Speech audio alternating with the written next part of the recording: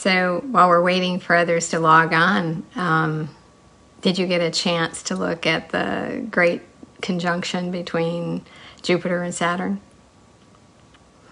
So I was at the church the other night on Monday, and I took my binoculars with me, and I was out on the south side of the building, and I was just enjoying seeing, the two separate planets, and just how they were moving.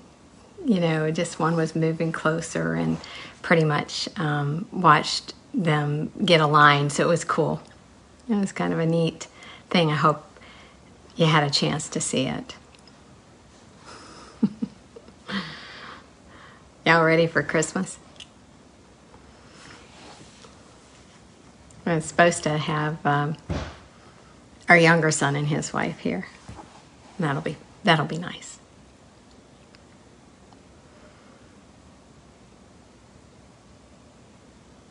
So we have decided we were supposed to have our Christmas Eve service in Seminole City Park, but we have had to change that due to the weather forecast, and we had to make a decision today.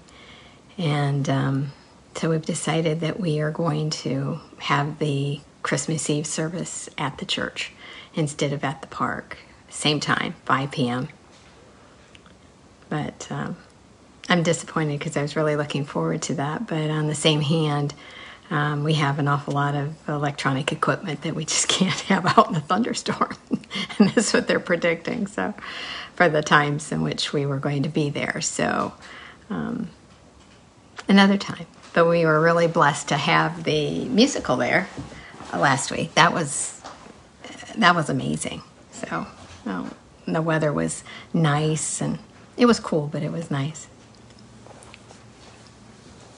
So this evening we're going to be looking at Revelation chapter 12. And if you haven't opened up to that, go ahead and do that.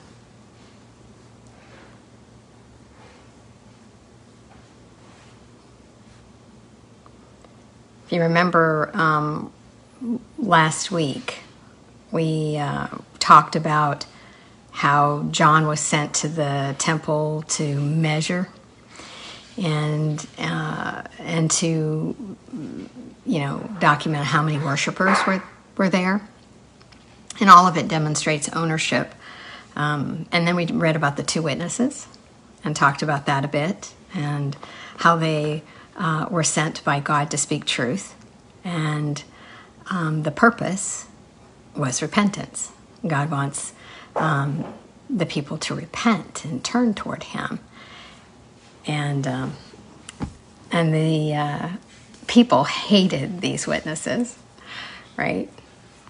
Just couldn't, wanted to destroy them. But the only one that was able to do that was the Antichrist. And they lay dead for 3 days, and then God resurrected them, and they ascended back to heaven. But they fulfilled everything that God sent them to do, because they were to speak truth and speak boldly God's heart for commands. Hi, Miss Sharon. And so we know that that's kind of where we left off. The seventh trumpet put final things into motion, and we talked about that at the end of last week's lesson. So that means, the world of finance, the world of, hi Denise, the world of the culture itself, the government, everything. Everything's going to shift to the righteous rule of God. And that's basically where chapter 11 left off. And, one of the things that we got to always remember in portions of the book of Revelation is that there are these gaps, right? They call them, you might see the word interlude. And so we might be talking about something that's very earthbound and very specific, and then we see the heavenlies, or the throne room, or what's going on in the heavenlies, or tonight we're going to know that there's a war going on in the heavenlies. And so there are these gaps. And so when you read the book of Revelation, you kind of sit back and go, like, is all of that happening like very close to one another? And the answer is no. there's no way to know when each thing really happens. And as much as we like to study, and as many theologians have studied the book of Revelation, no one knows. No one can predict. And there are a lot of different opinions, certainly, about how it all translates to. So it's an interesting journey. And you have to keep your thoughts open, and you have to invite the Spirit of God to bear witness when you've heard the truth, and you have to realize that a lot of it holds life lessons that are very practical for us. We might not understand all the symbolism, we might not understand the entire picture or the time frame or how long each of these gaps are, these interludes, if you will. We don't know that. We don't. Nobody does but God. But we can sit back and go like, okay, like that could have happened at this time because it's similar. Or, you can sit back and go like, wow, like this is really getting close, and I just need to get my heart ready and make sure I'm watching for the Christ's return, because he's coming.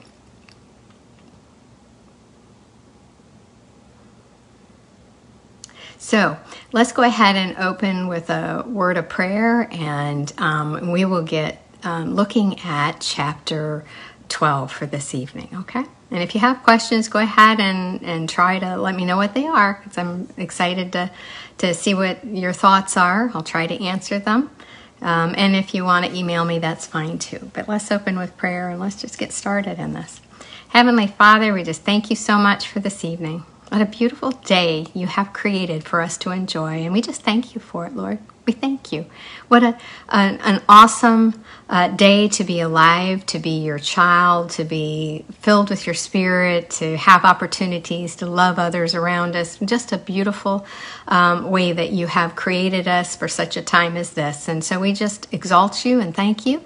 And Holy Spirit, we just pray that you would not only inhabit us, Lord Jesus, in our thoughts, but just connect us together in your Spirit. We thank you that you are not hindered by time and space, and that you can do that. So we ask for you to connect our hearts with yours and help us to better understand the lessons that you have for us to learn this evening. We love you, Lord. In Jesus' name, amen.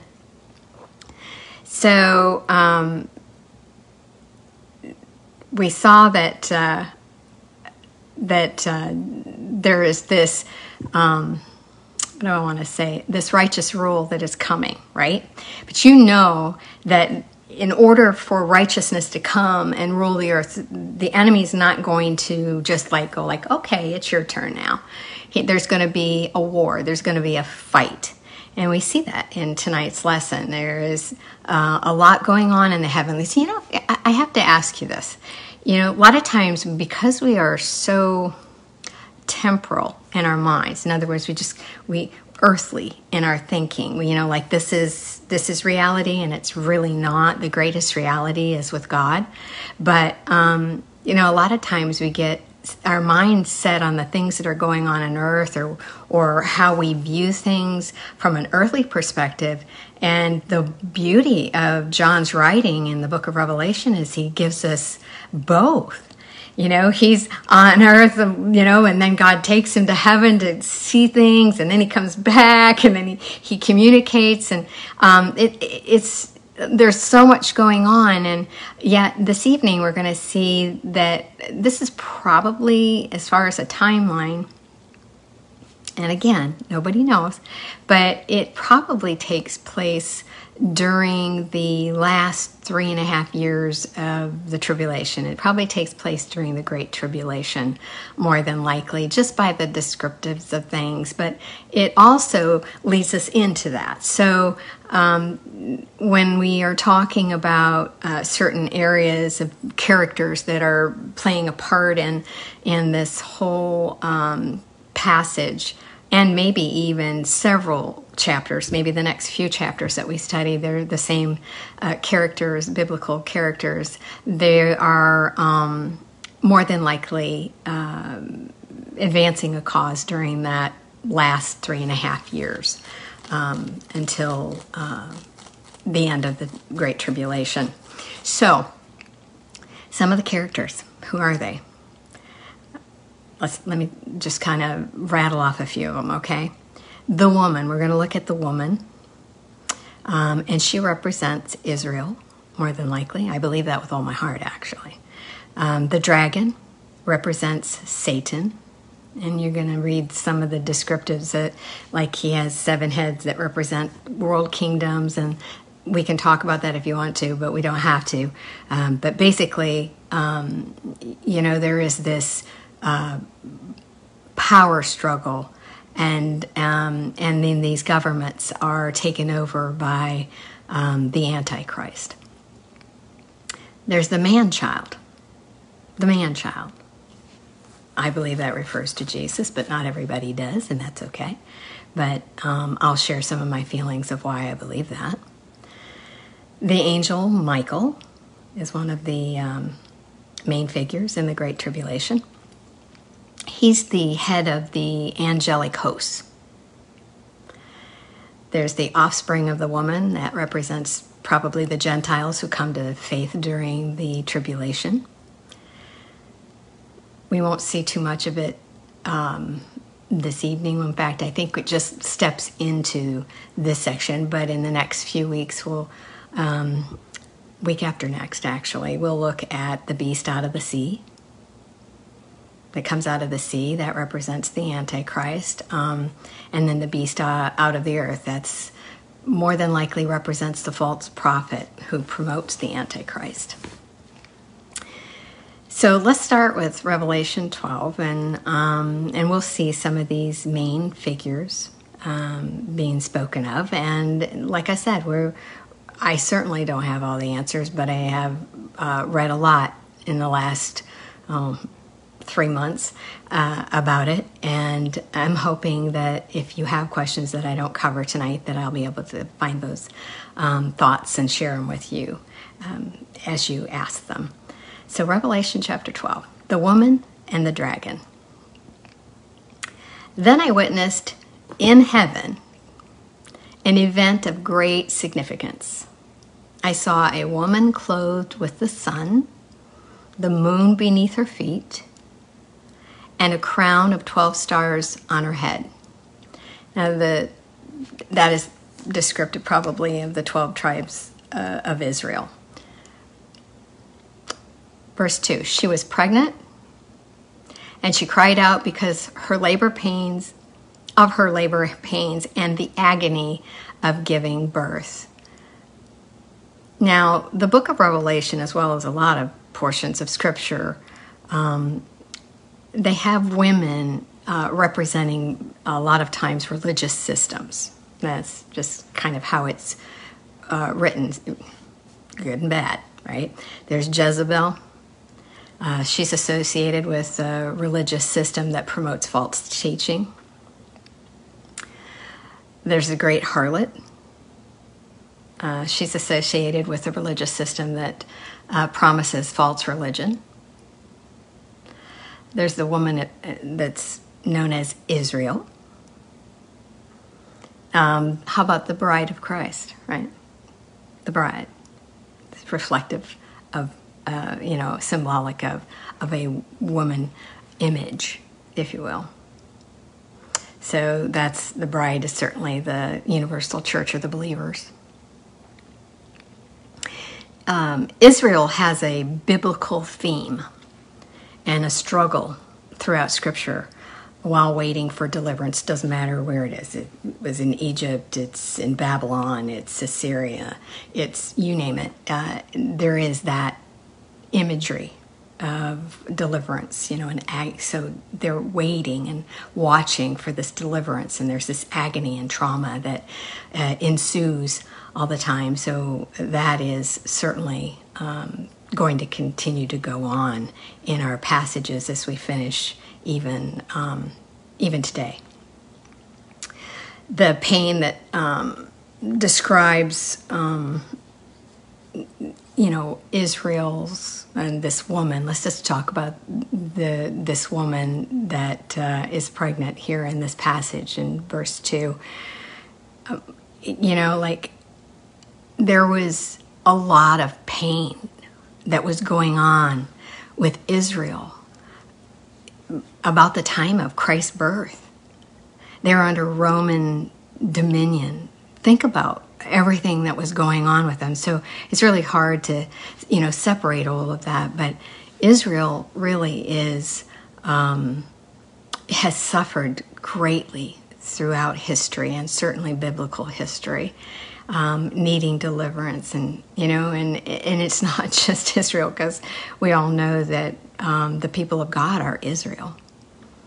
But it is definitely, when you think about even this time where we celebrate the birth of Christ, well, during the birth of Christ, there was a whole lot of chaos going on, a lot of trauma to God's people. And Scripture reveals that time and time again. And we see tonight that if we think about it, it's more than likely that we can say that Israel has suffered through all of these things, but truly the woman giving birth to this male child is more than likely the birth of Christ, because Satan was so busy to try to take him out.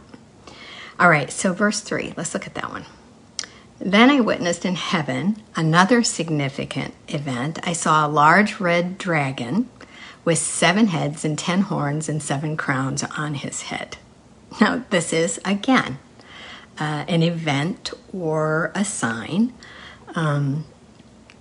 It's not literally a big red dragon, but it does describe the character and the nature, the murderous, actually, nature of this entity, this persona, and the very fact that it claims to have royal authority and wants to be considered a king. And the dragon certainly is Satan, and he wants to have the authority of God, and he has authority on this earth for a short period of time, and then we know that Christ is going to take him down. But there is this imagery that we see time and time again about that nature, right? And just think about how that character, that nature, if you will, has brought deception and manipulation to people throughout history, and how they attacked the Jews, right? Look at the Holocaust. It's a evil spirit that people, welcome in when their hearts are not right, and that's basically what is, Satan. That's his MO. That's how he works. If people are willing to operate and give him that authority, and then he has it. But the people of God live for the authority of God, and there is this battle all the time. Let's look at verse 4.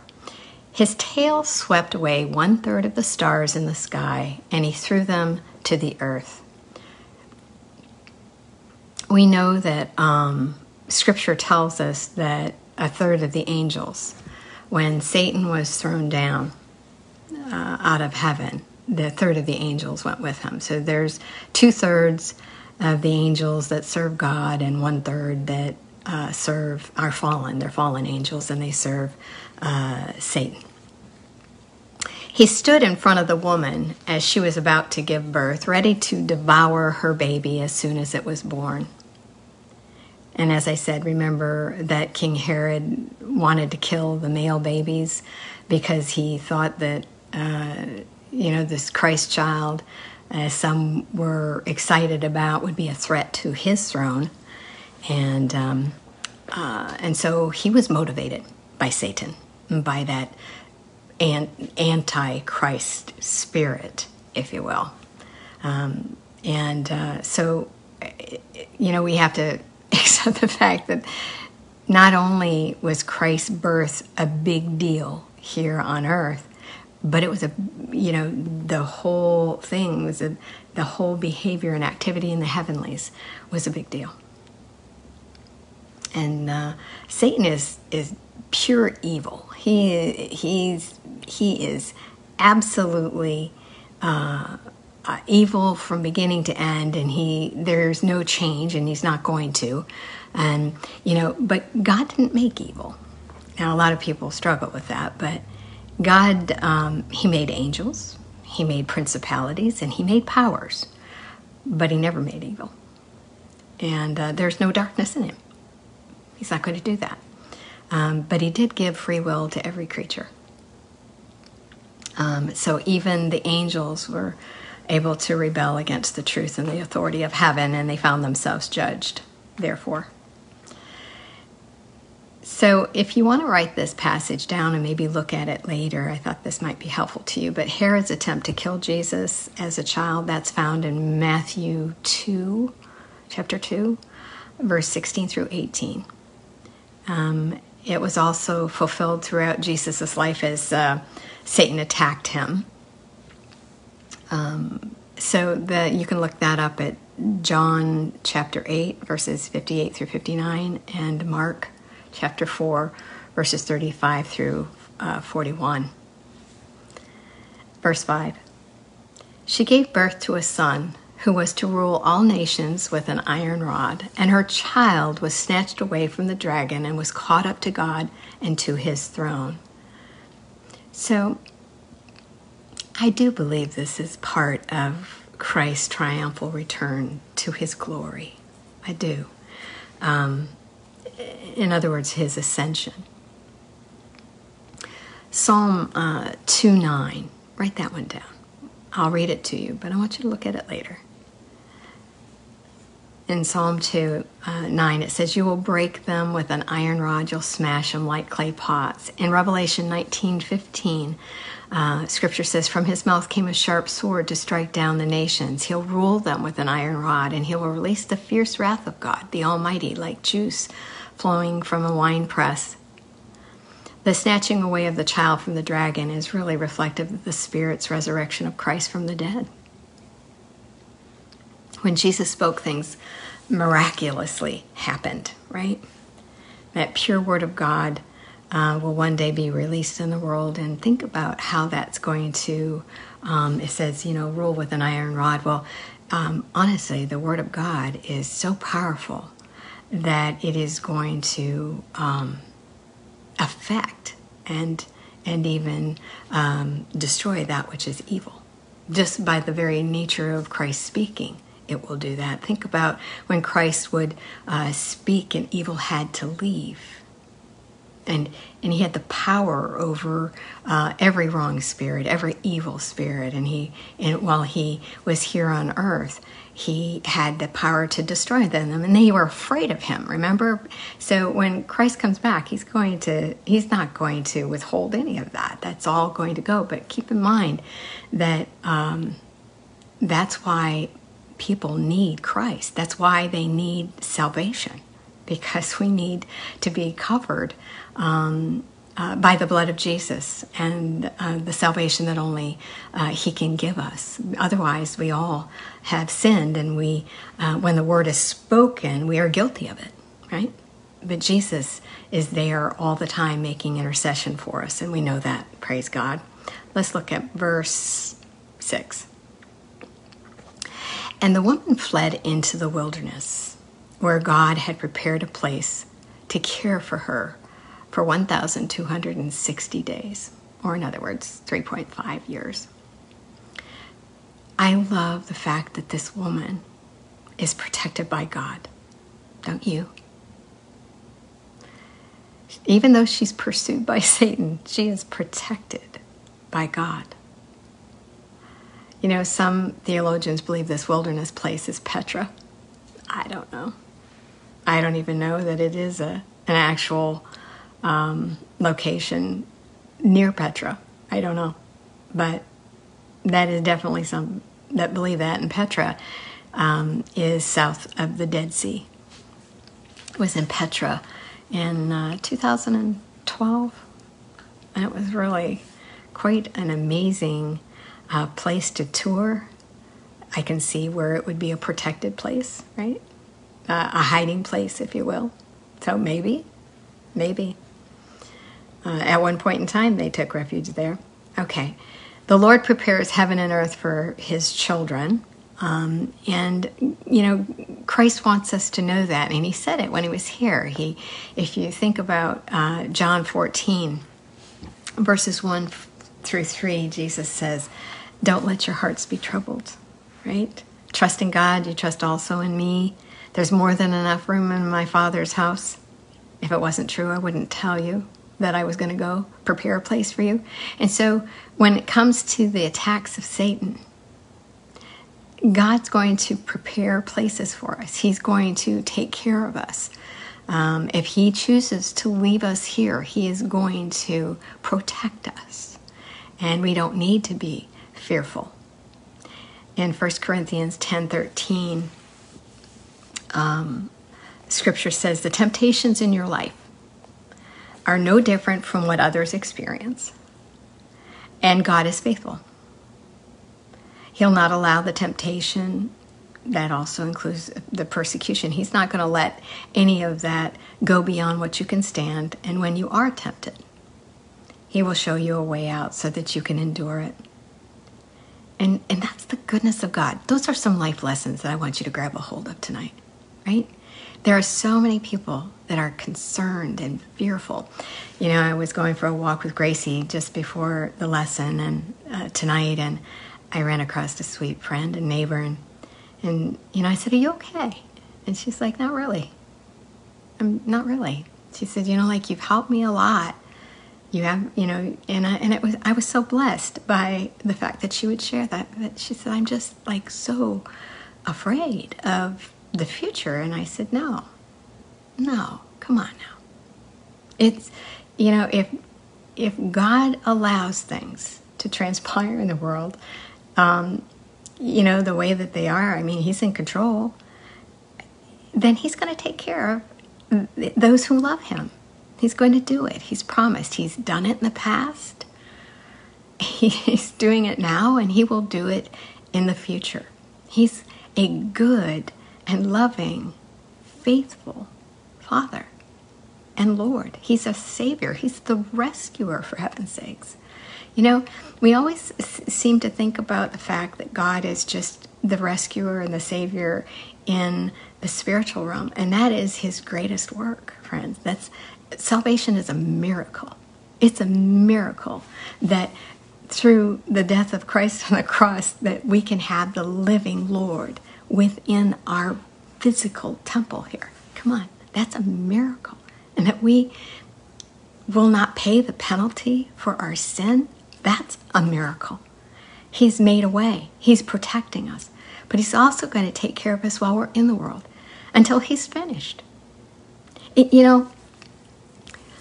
I mentioned this before, but, God decides how long you and I live. He does. It says in Scripture that he numbers our days. And no devil in hell is going to change that. That's God's plan. God has a plan. He has everything planned. And so my being afraid is just going to rob me of today. I don't want to be robbed of today. I want to enjoy today. And I'm going to look forward to tomorrow. And if God wakes me up in the morning and he says, here's another day, Mary, I'm going to say, let's go. I'm going to enjoy today. I'm not going to live in fear. I'm not going to worry. I'm not going to cry and fret over things. I can't.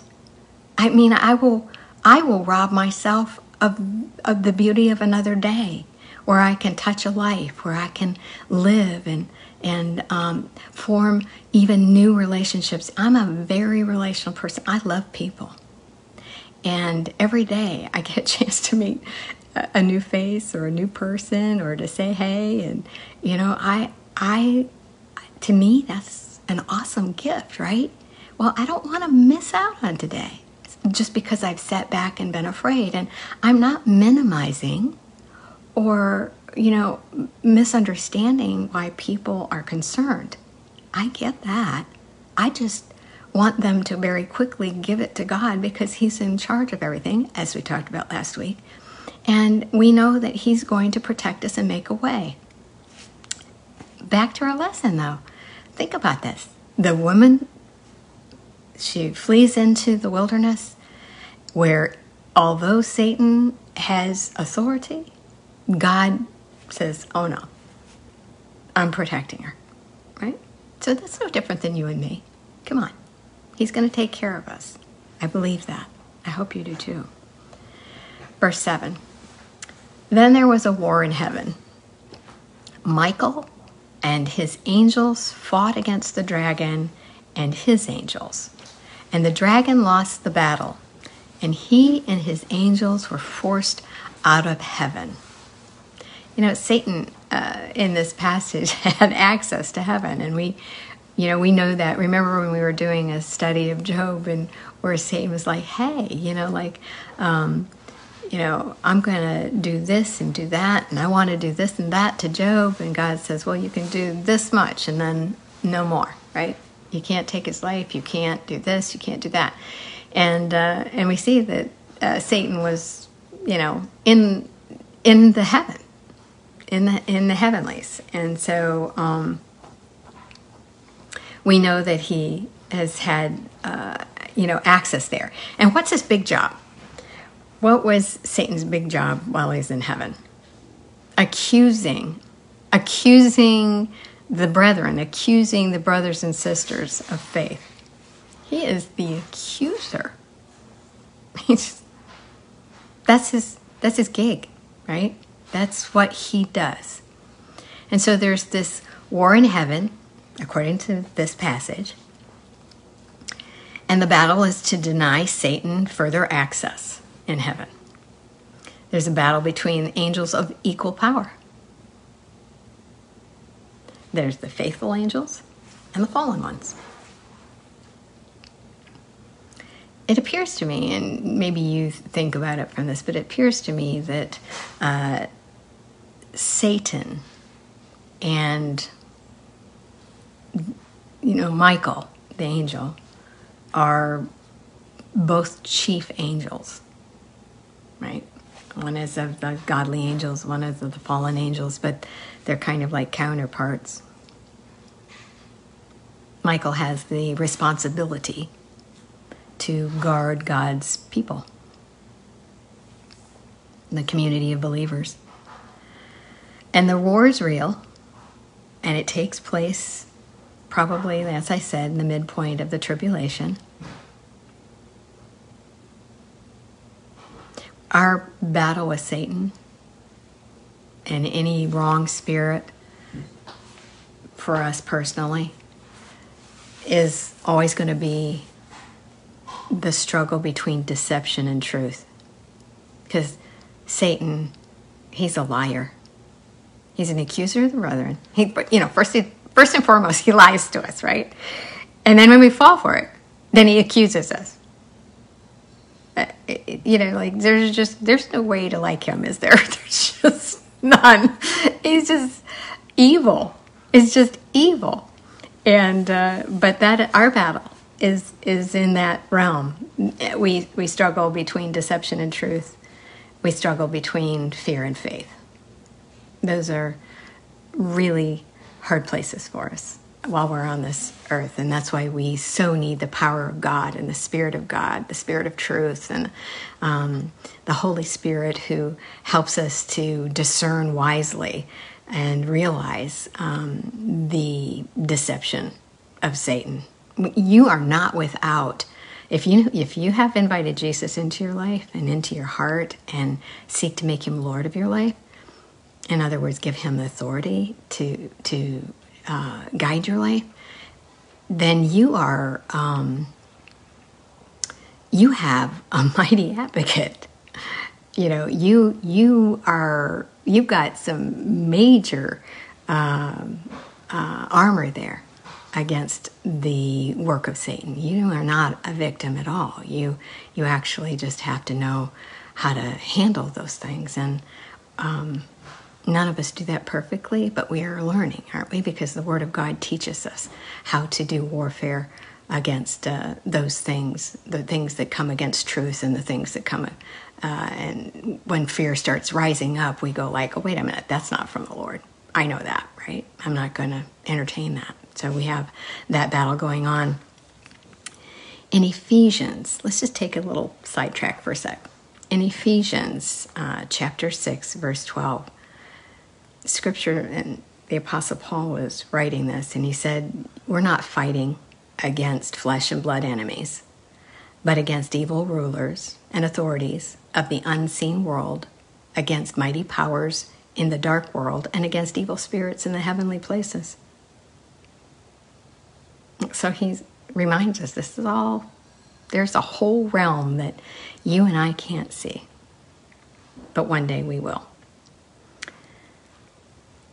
So, do you understand that Satan looks for those that he can take over? Scripture calls it, he looks like a lion to devour. Who is he after? Is he after evil people or unbelievers in particular? No, he's after God's people. He is on a mission to devour and stop the faithful. He doesn't want you to have faith in God. He doesn't want you to believe. And so he works against you to lie to you and deceive you and to cause you to be fearful so that you won't hear clearly what it is that God wants to do. He takes a special aim at vulnerable believers, people who are weak in the Word of God. He also goes after those who are isolated from other believers. And don't think for a second that this pandemic and this isolation that's been going on isn't just a recipe, that Satan's trying to use to take people back from a vibrant faith because they've gathered with other believers, or they get together and they grow and whatever. People become careless, and the enemy goes like.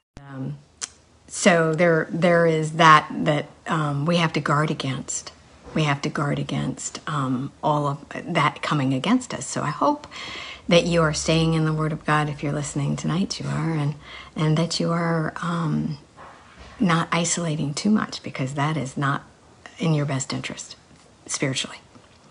Verse 9, the great dragon, the ancient serpent called the devil, or Satan, the one deceiving the whole world, was thrown down to the earth with the angels. Now the Bible describes 4 different falls of Satan. There's Revelation 12:9 that describes the second of these 4 falls. So they go like this. Let's think about this. He falls from a glorified state to a profane state. That's a fall. And Ezekiel 28:14 through 16 tells us about that one. Remember, Jesus says it this way in Luke. He says, I saw Satan fall like lightning from heaven. That's part of that. And then there's a fall he falls from having access to heaven, which we're reading about tonight. And then, there's more of that. Let me give you a couple other scriptures here. I just happened to notice I wrote them down as I was looking at them. There's Job 1:12 and 1 Kings 22:21 and Zechariah 3:1. And then there's the fall from earth to bondage in the bottomless pit that'll take place for 1,000 years. That's in Revelation 20. We haven't hit that one yet. And then there'll be a fall from the pit to the lake of fire. So there's 4 different ones there to think about. Verse 10. Then I heard a loud voice shouting across the heavens, it has come at last, salvation and power, and the kingdom of our God and the authority of his Christ. For the accuser of our brothers and sisters has been thrown down to earth, the one who accuses them before God day and night.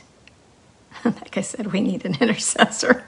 I can just imagine the things that Satan accuses you and me of day in, day out, And there's Jesus going like, oh, no, not at all. Now, they're in Christ. You look at that. Look, the blood of Jesus. There it is. Don't even go there.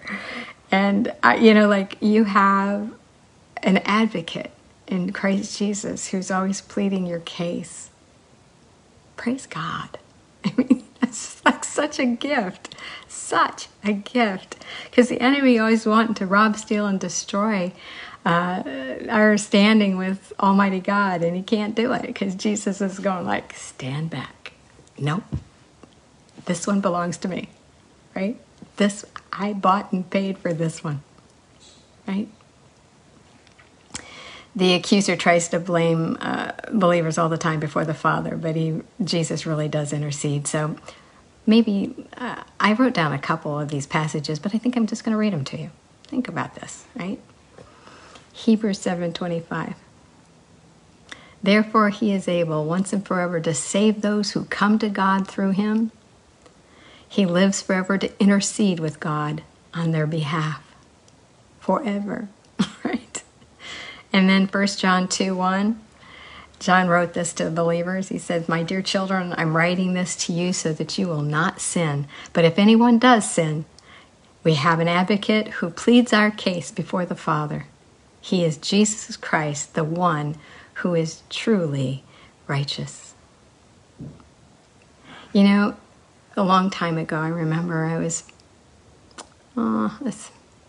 having trouble, feeling worthy before God because there was just so many things in my life that I'd wrestle, right? And there were a lot of times there were attitudes or thoughts or whatever, and I just remember saying, God, I'm so sorry, please forgive me. Help me to have a better attitude about this or that or whatever, And I was just like, I just can't seem to, yield as quickly as I want to. Like I come eventually, right? This is years ago. And, but we all have the same battles even now. But anyway, it was just so interesting. And during a prayer time, I was just so humbled. And I just said, Lord, I'm just so sorry about where I find myself. And God says, like Mary, you go on and on, but I don't even see it. Because when I look at you, I see Jesus. And it was just like this light bulb just went off. And I went like, oh my gosh, what an amazing gift, right? So you do realize that, the Father sees the blood of Jesus. He sees Christ when he looks at us. And Christ, that's why Christ is busy working in our lives, and the work of the Holy Spirit, and he brings us along, right? But when the Father looks at us, he sees us as a finished work, even though we're not finished on the outside. So it was such a pivotal moment in my faith, and all of a sudden I went from sitting back going like, I feel so unworthy. I just don't perform the way I need to, because we all have a performance mindset, friends, okay? It just is part of human nature. We either perform well and we're egotistical, or we perform poorly, or we just have just like a beat down false humility that we just don't feel worthy. Sometimes life can beat you down so much that you truly you believe that you're not worthy. But God says, oh, you're my sons and my daughters, and I see you as such. And don't go there, right? Just keep walking with the Spirit. Just keep moving with the Spirit, and let the Spirit do that which only the Spirit can do in your life. And so that was a really big learning time for me, to see myself in the right way as not only a finished work, but a not finished one. And it being that it's God's job to finish Mary. It's Mary's job to cooperate with the process. So that's a major point of believing. That's what it means to be a follower of Christ. To be that, willing disciple that says, yes, Lord, if you want to do that in my life, and you're willing to bring the power to do that, I'm here. Do that which you can only do. So it's a good deal. All right, so verse 11. And they have defeated him by the blood of the Lamb and by their testimony, and they have not loved their lives so much that they were afraid to die. This is another picture of believers, right? So we have victory over evil because Christ's victory makes us victorious. There are 3 keys to the believer's victory over Satan while we're in the world. And in that passage helps us to see it. All right, so let's just look at them. The blood overcomes Satan's accusations. We're made righteous by Christ's work on the cross to die in our behalf before Father God. The blood of Jesus helps heal our troubled consciences because we know that by his death our sin is atoned for. But to only use the blood of Jesus in that way is selfish. So we ought to be like the saints that are described in our passage, that we need to be willing to let God, take down the sin in our lives now, because now's the time. Now's the time. Scripture teaches us that Satan is a defeated foe. So we got to live by that truth, because that's what the Word of God tells us. In other words, because of God's great love for us, to lay down his life and die in our behalf, in our place, if you will, then Satan does not have power over us. He can try to accuse us, he can try to lie to us, he can try to tempt us, but he doesn't have that power. So the first way was through the blood of the Lamb that overcomes Satan. Number 2, the word of our testimony. Remember last week I was talking to you and I said, you are a witness and you have a testimony. You are a witness to faith and love in God, and you have a testimony. Everybody has a testimony. And your experiences that you have with God, a lot of times people hate experiences, especially if they've been difficult or negative in their life. But can I tell you that God uses all things for our good? If we are believers, he uses everything, even our failures, and he's going to use them for good, and he's going to help us to have a testimony. I have testimonies over my failures, and I have testimonies over my successes in Christ Jesus. And all of them are valuable to the lives of other people around me. I don't have any trouble telling people the areas of my life that I've struggled in or failed in, or attitudes that I still have to, bring into submission to Jesus, because that's part of my testimony. And you have the same opportunities for testimony. Whoever you are and however God has groomed you, or wherever you have gone in your life, you overcome Satan by your testimony of the faithfulness of God. And the more that you testify about how powerful God is to be your advocate, to be your protector, your rescuer, the more you tell those testimonies to people, the more powerful you become, and the less powerful Satan is to you.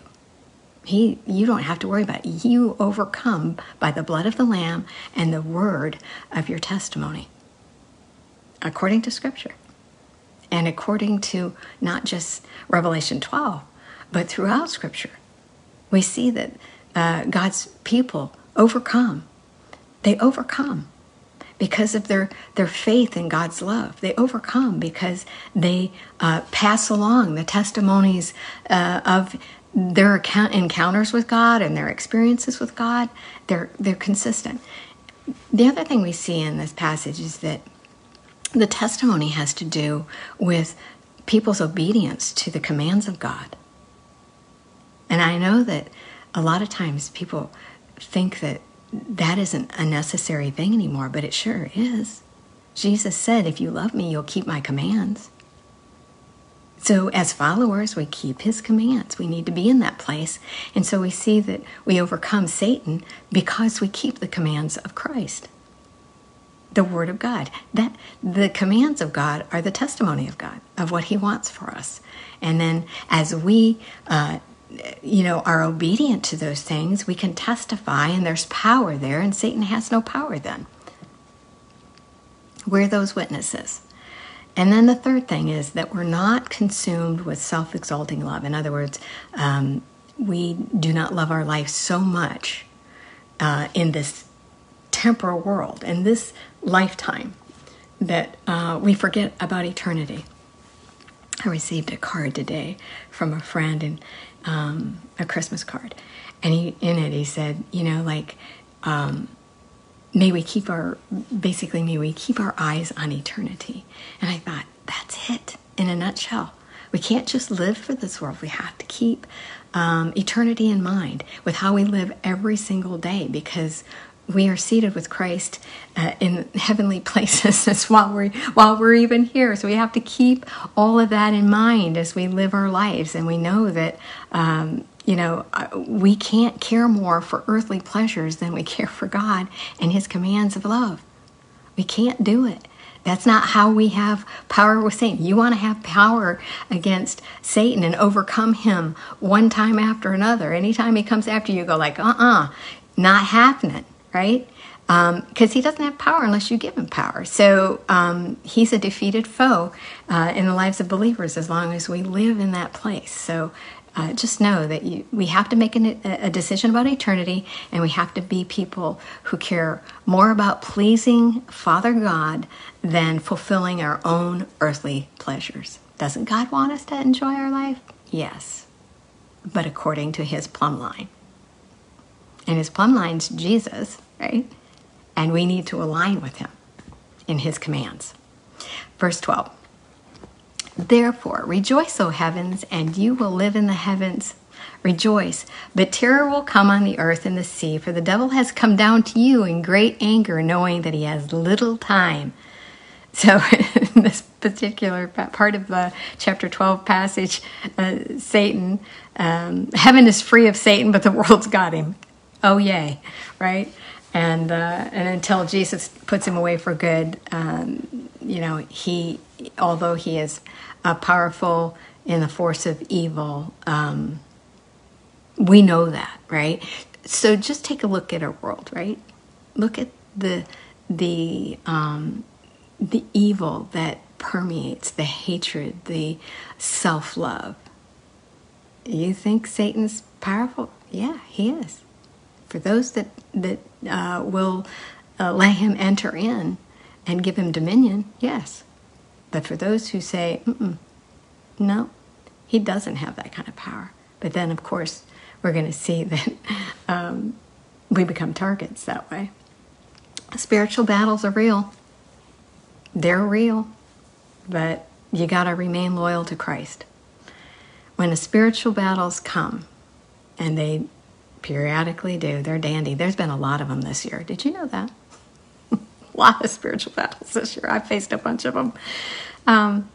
But in light of that, those are the very times that you and I have to stay loyal to Christ, because He is our intercessor and our advocate, and we need Him working in our behalf and bringing salvation. He's the rescuer, the deliverer, the redeemer, right? He's the Savior. And He wants to be in that place with us. And we have to stay in that place in the midst of the spiritual battles. And just for the record, indecision is not an option. You can't sit back and go like, oh, well, I think I'm going to serve Jesus. Oh, no, I'm definitely going to serve Jesus. No, I think I know. I'm over here serving Satan again, aren't I? Yeah, no, I got to get back over. It's not an option. Make up your mind that you are going to remain loyal to Jesus Christ and His Word. Make up your mind. If you don't make up your mind ahead of time, you will fall.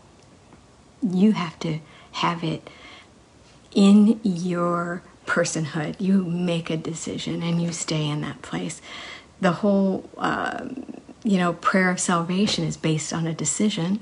So indecision's not an option. Remain loyal. Remain loyal. Verse 19. I'm sorry, what am I saying? 13. When the dragon realized that he had been thrown down to earth, he pursued the woman who had given birth to the male child. But she was given 2 wings like those of the great eagle. That's a symbolic of deliverance, based on Exodus. So she could fly to the place prepared for her in the wilderness. There she would be cared for and protected from the dragon for a time, times, and half a time. Why do you think that Satan hates Israel so much? It's because they're God's chosen, and Israel plays a huge part in God's redemption. They bring forth the Messiah. Israel brought forth the Messiah, the Redeemer. Satan persecutes Israel in order to destroy God's plan for redemption and eternity. You remember in Matthew 23, verses 37 through 39, Jesus weeps over Jerusalem, but he tells them that he will return for them when they are ready to bless his name. I'll read it to you. It says, "O Jerusalem, Jerusalem, the city that kills the prophets and stones God's messengers, how often I have wanted to gather your children together as a hen protects her chicks beneath her wings, but you wouldn't let me. And now, look at your house. Your house is abandoned and desolate. For I tell you this, you will never see me again until you say, blessings on the one who comes in the name of the Lord." God's going to take care of Israel. He's faithful to his people, and he's going to take care of Israel. Let's go on. Verse 15, "Then the dragon tried to drown the woman with a flood of water that flowed from his mouth, but the earth helped her by opening its mouth and swallowing the river that gushed out from the mouth of the dragon." That's a visual. It says in Isaiah 59:19 that the enemy comes like a flood. The Spirit of the Lord will lift up a standard against him. It's kind of similar to that. Let's keep reading. Verse 17. "And the dragon was angry at the woman and declared war against the rest of her children, all who keep God's commandments and maintain their testimony for Jesus."